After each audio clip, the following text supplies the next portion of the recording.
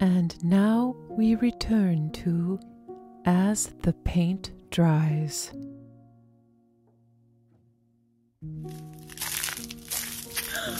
Painterly? Paisley, how are you? You're back and you've had a makeover. It's true. I just really felt I needed a new look, you know? It's true, Painterly. You did. Paisley, is Biff around? Biff? No one's seen Biff for a while. Really? You kind of broke Biff's heart, Painterly. Paisley, I didn't mean to hurt him. I mean, he had relationships with Sandy, Glossy, me, and Stencil, but that's it. Poor Biff. I have to go, Painterly. My cousin's performing an exorcism on my boyfriend who's possessed by a demon. Oh, of course. Good to see you. Mwah. Where are you, Biff?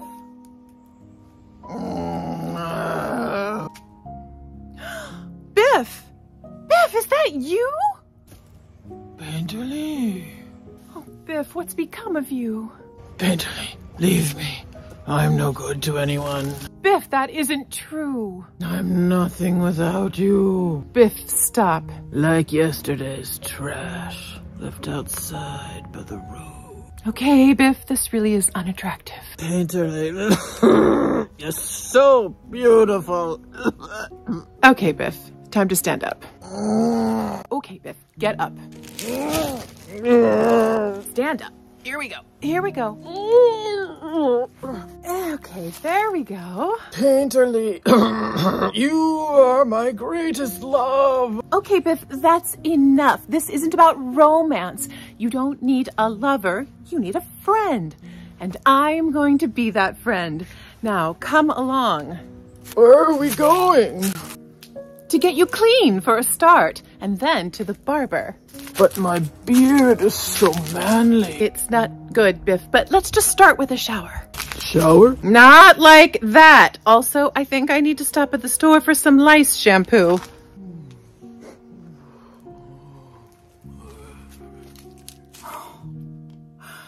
Sometimes when a super couple breaks up, it seems like one half gets all the good breaks.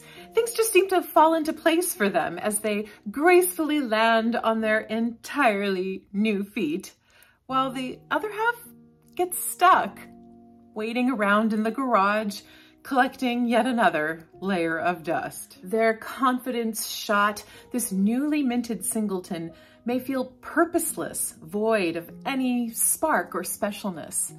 But perhaps as painful as it was, that breakup may have uncovered something truly remarkable and uniquely their own.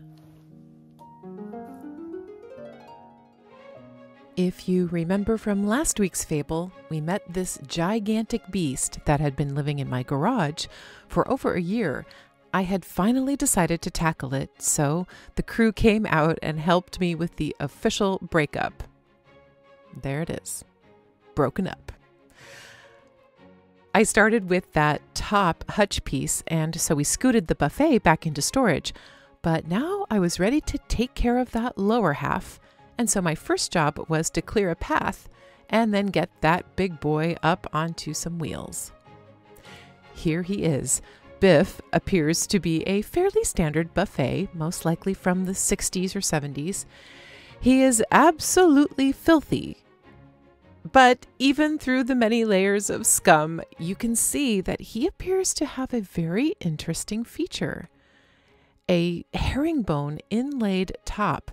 No one had really been able to see this top because, of course, his partner had been covering it up all of these years. Biff's drawers had good action, although I was disappointed to see that they were lined with some kind of brown felt, but that's usually not a big deal.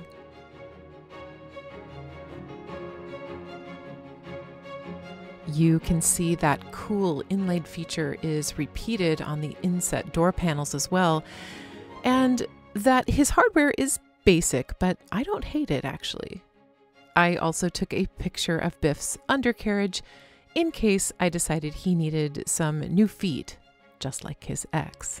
Then I began his makeover. I started by removing the drawer and door hardware and then taking off his doors and labeling them carefully. You know that a piece is in desperate need of cleaning when your hand is covered in cobwebs after handling a door.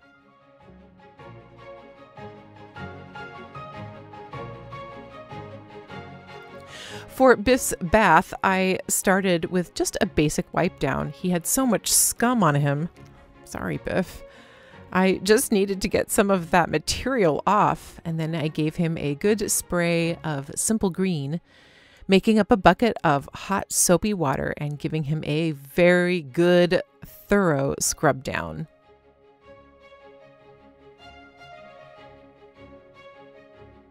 Ugh, he was so dirty. It was sort of like washing a car that had been off-roading a year ago and never got washed. Biff needed a thorough rinse, and so I got out the hose. I know this is a tad upsetting for some folks, so I will just say that it was a dry and sunny day on the day that I was cleaning, and I felt like Biff really needed this.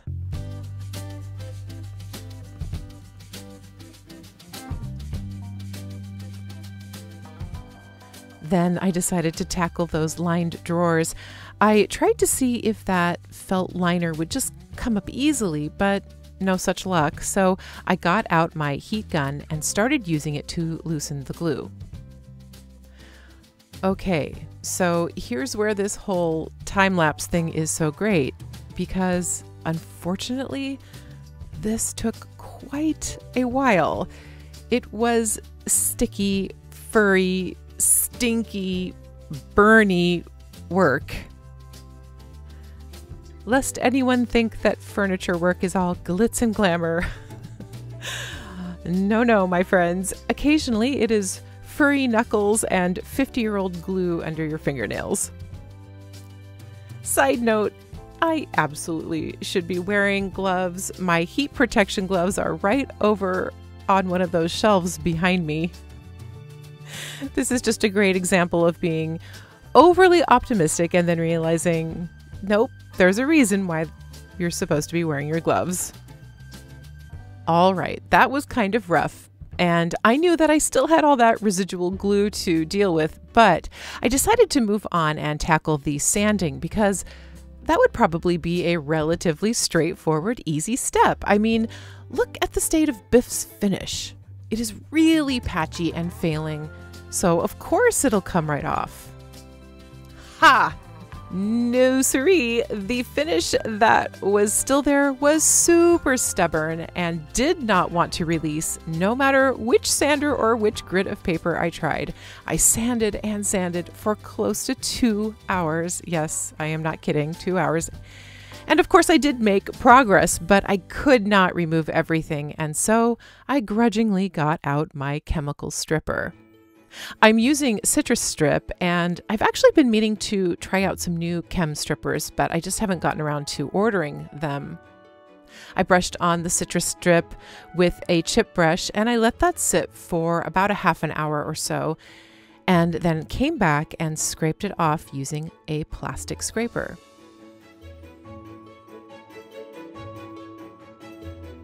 You can see that it did not take off all of the old stain, and so I used my wire brush to scrub the stripper into those stubborn areas. And yes, again, I should be wearing gloves.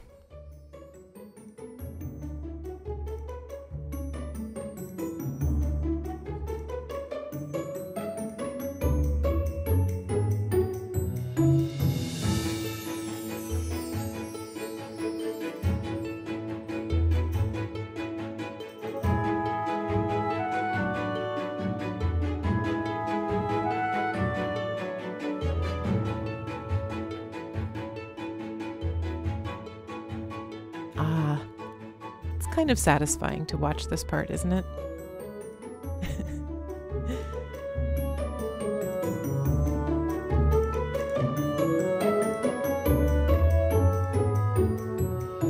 Oh, darn it, Biff. Really?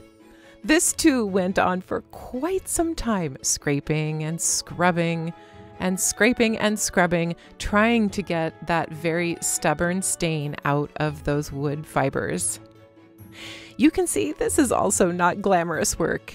It is stinky and sticky and also a little bit backbreaky work, and it definitely eats up a lot of time. But you can really start to see why I was fighting so hard to remove this old stain. Underneath, there was something really kind of special.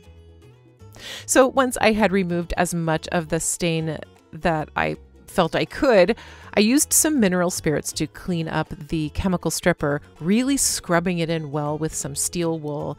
And then I used my Surf Prep sander to give Biff's body a good scuff sand. The next morning, I gave the top and the door panels a good finish sanding, and then wiped up all of that dust.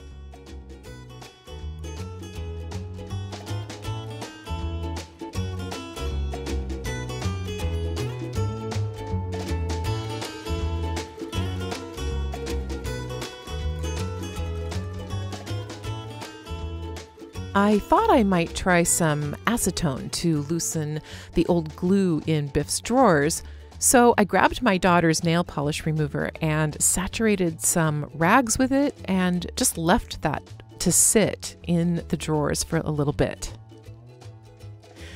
Then I got out my tape and I taped off the inside floors of the buffet, and I got out my primer. Before I started, I gave my little chip brush a trim. This is a good trick to use if you want your chip brush to have a little bit more control. And then I began rolling and painting on a good coat of shellac-based primer.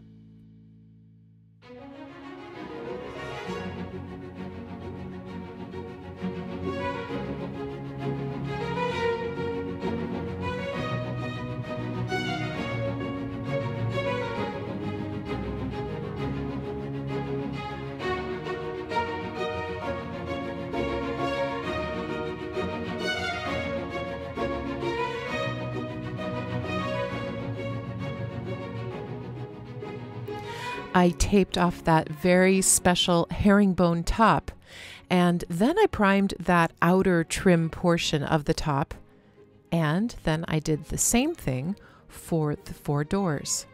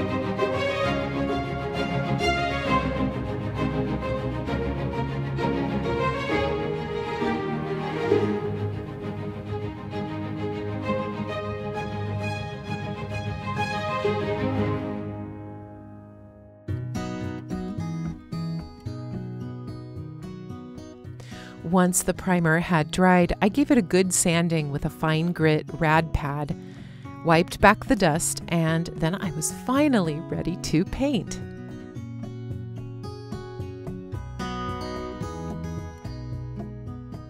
Biff is going super cash, laid back and cool and neutral, and so is getting a coat of Knapsack Khaki by Melange paints.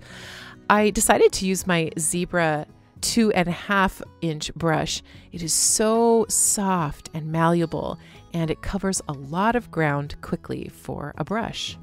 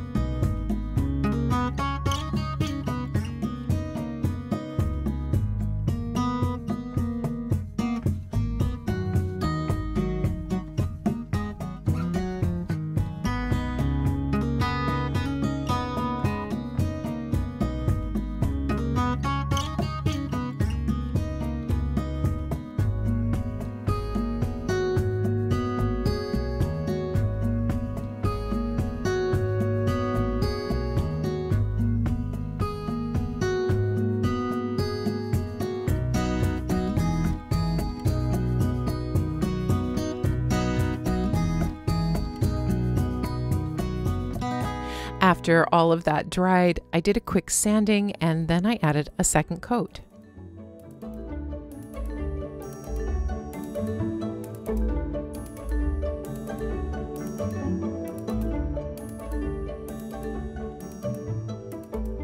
When I removed the tape on the top, I saw that some of that groove didn't get painted exactly perfectly, and so I used an artist's brush to bring the Knapsack Khaki into the groove.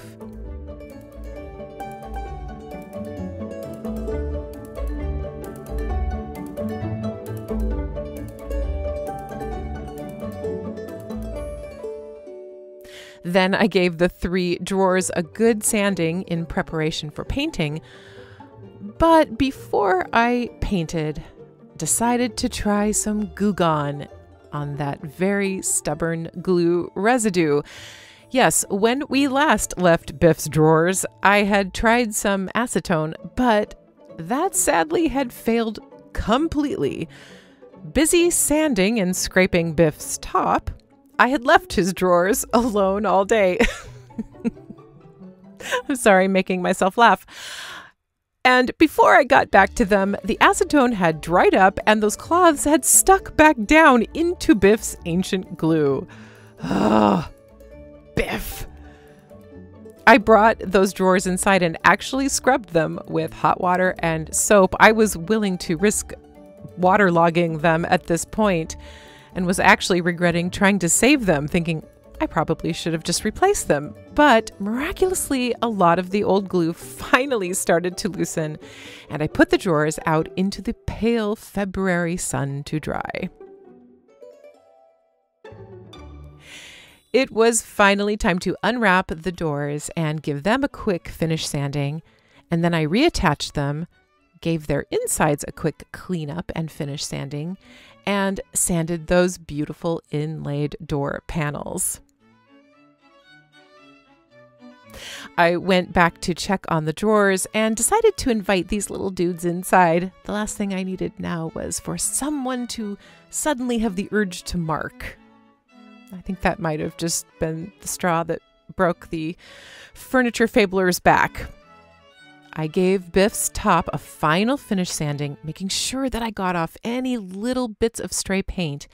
And here, let me just show you how cool Biff's top really is. This is the view from the back of the piece. This beautiful herringbone feature is not a veneer. These are solid wood pieces, fairly thick, that are making up this beautiful patterned top. Okay, if you've watched any of my other fables, you might have heard me talk about how important it is to fill existing cracks in wood furniture before you paint. Cracks that look just fine in a wood finish can look pretty unattractive once they are in the comparatively flat appearance of paint. For some reason, I believed that Biff's door cracks would look kind of cool, unfilled. And of course, I was wrong. Wrong. So here I am, late in the game, doing a shallow fill of these corner joints. Back to Biff's drawers. This is my last-ditch effort. I'm essentially shaving this glue residue off with my sander, and thankfully, after spending way too many hours with Biff's drawers, they could finally pass inspection and be called clean. I sanded back that filler in the door corners, and then I did all my little paint touch-ups. And then it was finally time to seal Biff. I decided to use some clear coat in flat by Dixie Belle, and I grabbed their very flat scarlet brush to apply it. I had considered using hemp oil again. I'm sure that would have been absolutely beautiful, but I kept thinking about all of the fabulous parties Biff was sure to be hosting in the future, and figured a poly top coat would give his very special top more protection. If you are new to top coating, it really isn't too difficult. You just want to make sure not to overwork the product and try to keep a wet edge, which just really means that you connect your next pass of top coat to your last. It's really sort of like working with a finicky paint.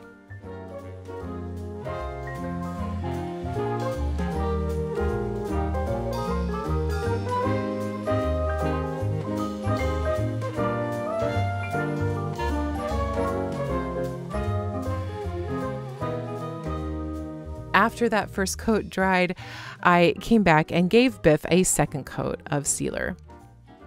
Ah, hardware time. Okay, these are Biff's original poles, and I have to say I really like them. They are simple and have a beautiful patina, and so I decided to keep them and put them back on the doors and then reattach the drawer pulls. Drop drawer pulls are not my favorite, but again, I really liked these and I felt they would actually work really well with Biff's new refreshed look. Okay, it was finally time to fling Biff onto his back and clean up his undercarriage and add his new feet. Yep, he too was going to be getting a fresh pair, so I removed his old metal footsie tabs and we'll just have to wait till the end to see his new shoes.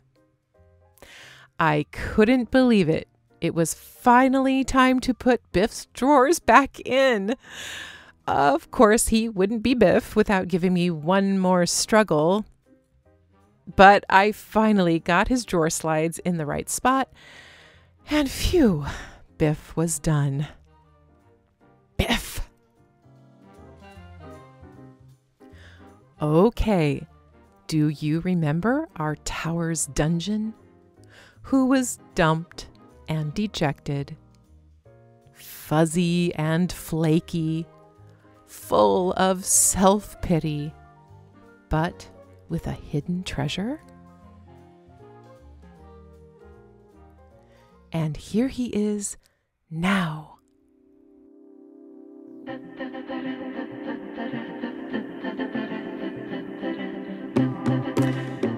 Somehow I think Biff is going to be A-okay. In his modern two-tone suit, we can now see Biff's incredible inlay feature. Without a drop of stain or paint wash, the original timbers just glow against the soft neutral of the paint. Of course, our metallic B's are perfect for those once furry, fuzzy drawers, and Biff's new feet are the perfect clean reference to his herringbone feature while giving him a modest lift. But from far away or right up close, it's that top that is just giving Biff new life.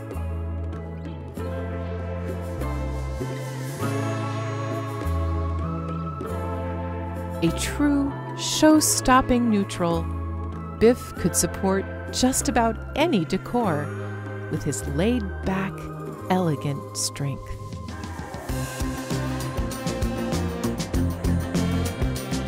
So what did Hunky Biff the Buffet cost me? Well, aside from a sore back, out-of-pocket costs were his 4 feet. They were $25, and then another $30 for primer paint and paper, bringing my total out-of-pocket cost to $55. But what did Biff cost me in time? Well, I carefully added it up, taking out dry time and allowing for camera setup, and still, Biff took me 22 hours. Biff's fuzzy drawers probably accounted for at least a quarter of that time, and the other time suck was, of course, all of the effort to reveal his very special patterned top and door panels. So what would I list Biff for? Well, if I use an hourly rate of $45 and add in my out-of-pocket costs, Biff would list for $1,045. So just as Painterly presented an interesting pricing situation, so does Biff on the other end. Will I be paid for my time on this one? Doubtful. But I will say this, though Biff was an entirely high maintenance, pain in the neck poop head to work with, I have to say, he's kind of gorgeous. Kind of crushing on him a little bit. Biff!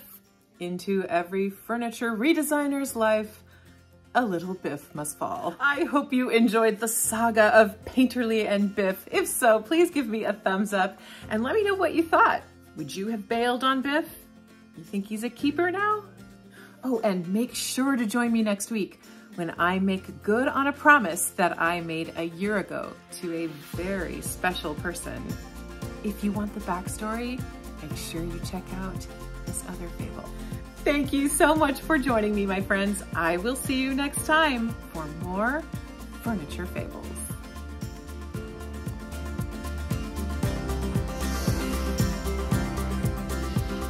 Biff!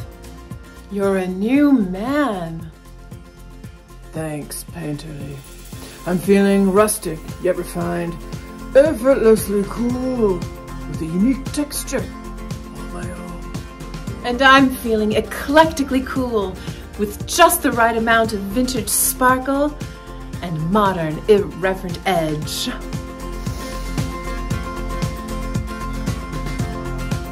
Painterly, Biff, you both need to come to my dinner party next week. I feel like your presence there would definitely make me look more fabulous.